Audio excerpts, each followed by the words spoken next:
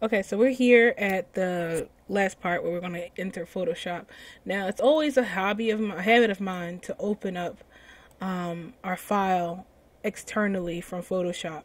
And what I mean by that is instead of clicking on Photoshop and opening it up first and then opening our file, I like to just double click on the OBJ and have it open up Photoshop for me. Most of the time it's because whenever I try to open up Photoshop first and then select the OBJ, I usually get this invalid file type error or something. And I learned that doing it this way kind of cuts down on that.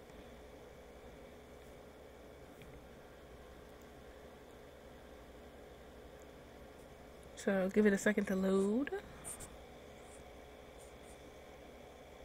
Alright, so now we have our shirt in here. And we're going to use our 3D tools to rotate this around. The 3D tools are usually down here at the bottom of your toolbar. And you just rotate it around like so. And I'm going to use the magnifying glass to make sure that the workspace fit my screen. If you want to zoom in, you would just use the 3D tools. They all are pretty self-explanatory on which one they do. If you want to zoom in, you would just use the camera tools down here where it says 3D zoom, and this will zoom in the actual model. You don't want to use the magnifying glass going in like this because all you're really doing is zooming in the workspace and not the actual model. So you want to use the camera zoom when you're doing that. And this right here is the roll to rotate everything around and roll to straighten this out. Okay, so we have our shirt here, and I'm actually going to make this down so we can see stuff better. There we go.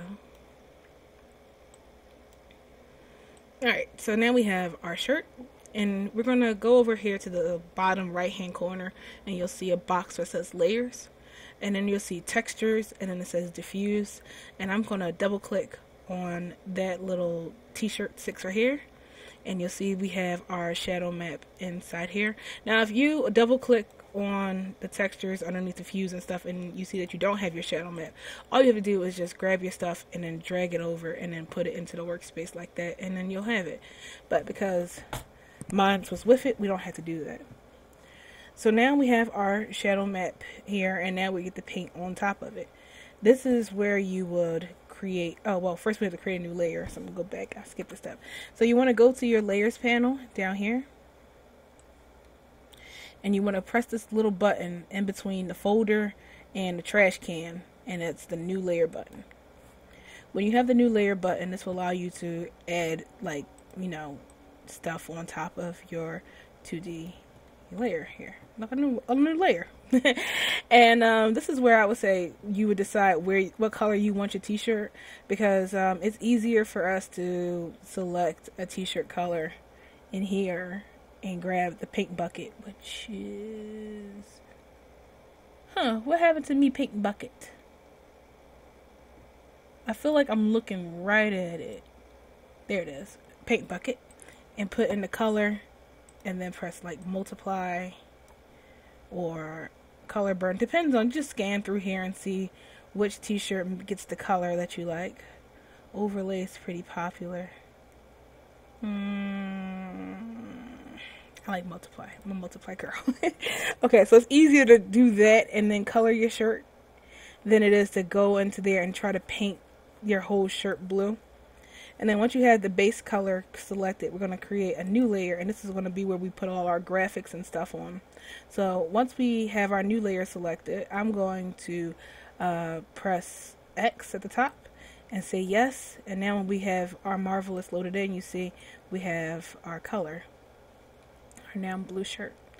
Now to start designing on your shirt, it's pretty simple here. You just take your brush and you can paint on it whatever you want. And as you see, well, that's a little lewd. Okay, so we make whatever design we want on here. And you see, when you go back into t-shirts, the pattern is transferred over to the 2D layer. Now let's say, I'm going to create a new layer here. We want to create text onto our shirt. Now, that's simple too. All we have to do is open up our text bar, or text block. Spread open our text bar, write in something. This shirt has text. And you can choose the size, choose the color up here, And you can even change the font if you want to. And you can go into the blending properties here and, you know, give it more shadow or inner gloss, whatever you want on there to make it look the way you want. I'm not very good when it comes to text art or anything, so it's really up to you to play around with it as you want. So once you have all the text that you want on here, you just select the paintbrush and click on it, and it'll give you this error. Say OK. Then go over to the layers and then right click on it and select merge down. And now you see that your shirt has text. It went on to your shirt like this. So now you have text whatever you want on there. Now let's say you want the fun stuff. I'm going to create a new layer again. And we want to put a picture on our shirt. So I'm going to hit OK. And I'm going to go to my favorite. Whoopsie daisy. Hang on one second. Don't look at my Chrome. Okay, there we go. I'm going to go to my favorite t-shirt website, Once Upon a T. And let's see. Find a graphic for a shirt. Dragoon Academy. Why not? You can put any picture or graphic here. I just like t-shirt websites. Because it's a bunch of t-shirts that I would like to have in real life. But they are super expensive.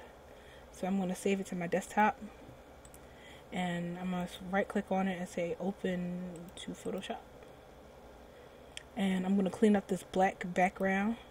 So I'm just going to grab my eraser tool and use the magic eraser and erase that. Now I know that looks really bad, but it's not as bad as it looks. It would be a lot easier if I had a black t-shirt.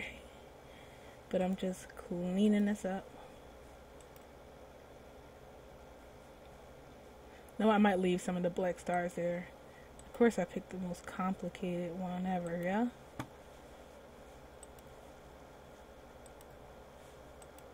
Okay. Alright, so we have this. And I want to select it all. I could pick a prettier image, one that doesn't look so busted once it's clear. Alright, and I'm just going to copy, go back to my t-shirt, press paste.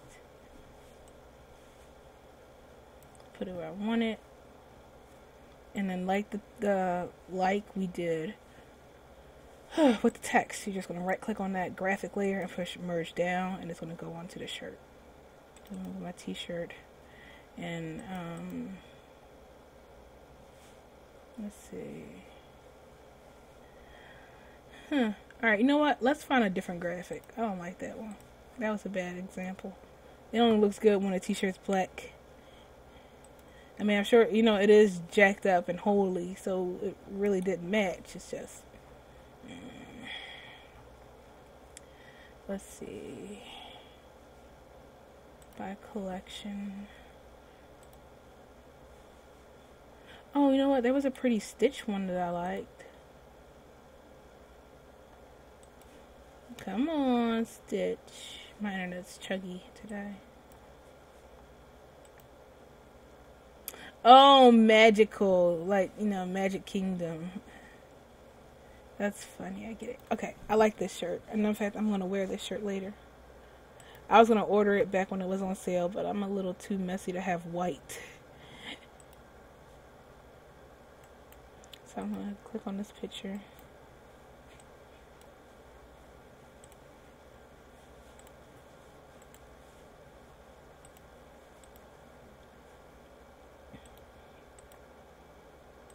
Yeah, this is a lot cleaner than the other one. Alright, so select all, copy, paste, and use my free transform, and put it on the shirt the way I want it to be. It would also help that if my model was a little straighter. There we go. And then we just merge down. And there we go. Now we have our graphic on our t-shirt. Like so. So now, once we are done with our t-shirt and it's really pretty the way we want it, we just save our texture, File, Save as. If there's no transparency in it, we just put it as a JPEG. If it is transparency, then it's a ping. I'm gonna save it on my desktop because I want to quickly jump in there and grab it. And because this t-shirt has a different UV layout than the one I have in Second Life, I have to re-export this shirt real quick. So I'm going to file, export, regular, this one 2.1, save, and then I'm going to go on Second Life and do it. So hang on, let me log in again. Okay, sorry about that. Alright, so I'm going to upload this thing again, because I gotta remember to do it first.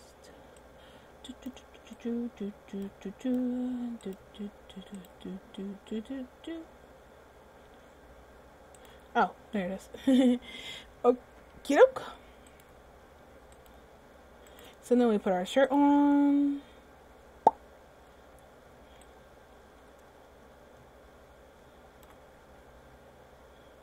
Come on. Come on. Put on that shirt.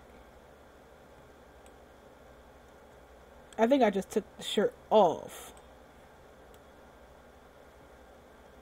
My internet's going really slow, so Second Life is by proxy going slow. So give me a second. Be right back. As soon as I paused it, it snapped right on.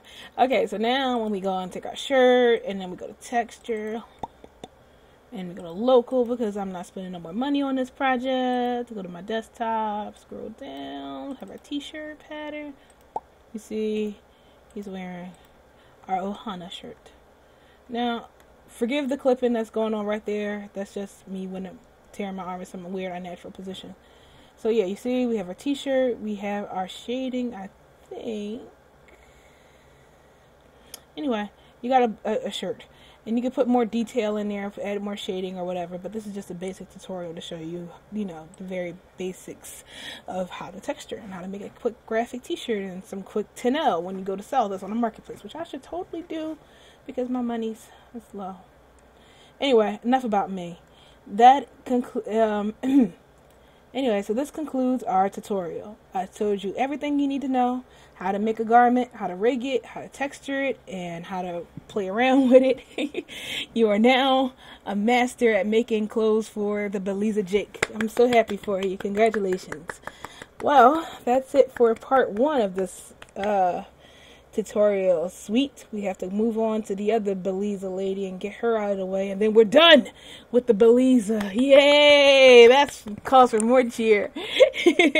Anyway, I hope the tutorial helped you out and that you now have the ability to create lots and lots of garments. So like always, as I say, good luck and have fun creating. This has been 0 to 10th, and I'll see you guys later. Bye.